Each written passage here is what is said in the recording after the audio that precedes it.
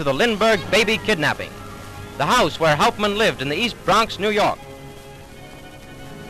And this is Bernard Richard Hauptmann, 35, whose arrest as Lindbergh ransom collector in the kidnapping has aroused America. Make an example of the kidnappers and let the punishment fit the crime. In this garage across the street from the Hauptmann home, $13,750 of the ransom money shown here was found.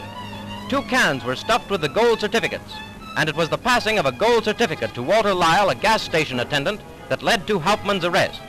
Suspicious of gold notes, now withdrawn from circulation, the attendant wrote the license number of the car on the face of the bill.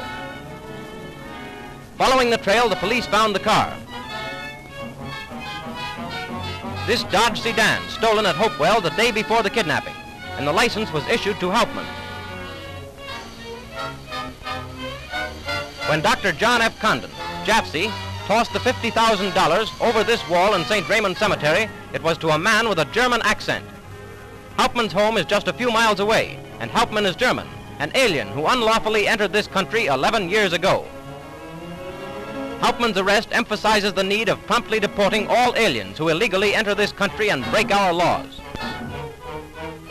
The kidnapping of little Charles A. Lindbergh, Jr. was a tragedy not only to Colonel and Mrs. Lindbergh, but to the nation. His abduction from his Hopewell home was a challenge to America. This ladder, the only clue to the kidnapping, was homemade.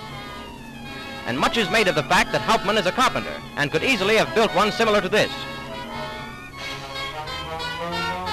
Despite the greatest manhunt in history, the baby's murder was not discovered until his little body was found here in the woods near his home 2 months later.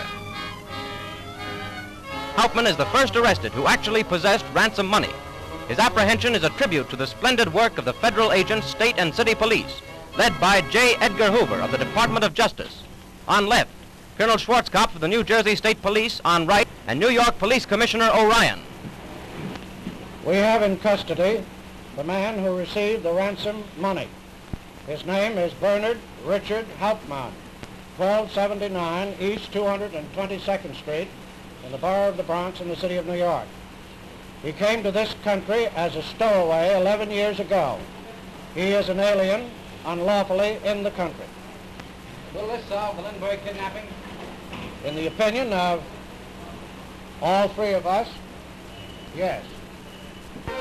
Let the developments in the Lindbergh baby case start a new drive to wipe out the stain, not only of that wanton kidnapping and murder, but of all kidnapping and crime.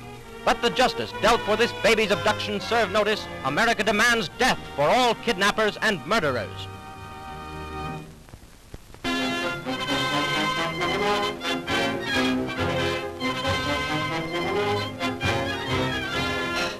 Anna, the wife of Bruno Richard Hauptmann, tells you what she knows about the Lindbergh ransom.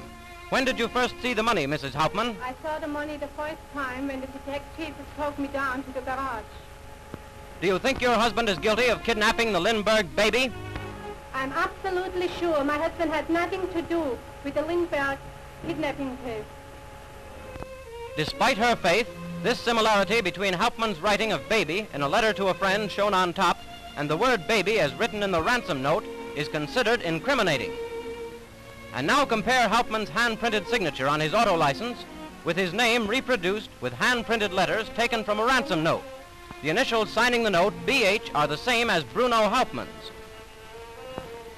And now Albert D. Osborne, handwriting expert, states his views. After examining the genuine handwriting of Hauptmann and the writing in the letters, there is no doubt, I believe, but this is the writer of the letters.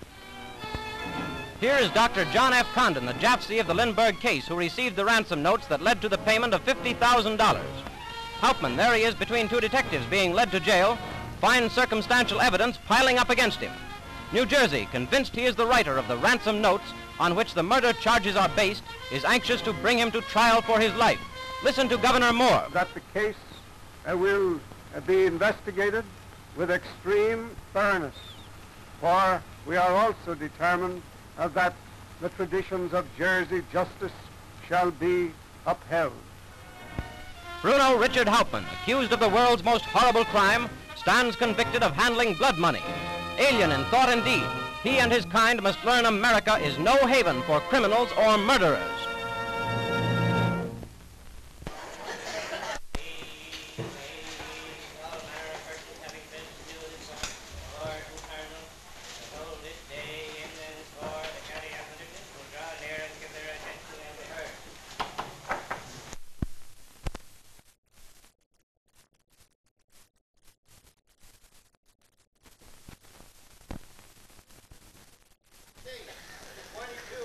All right, you can go home.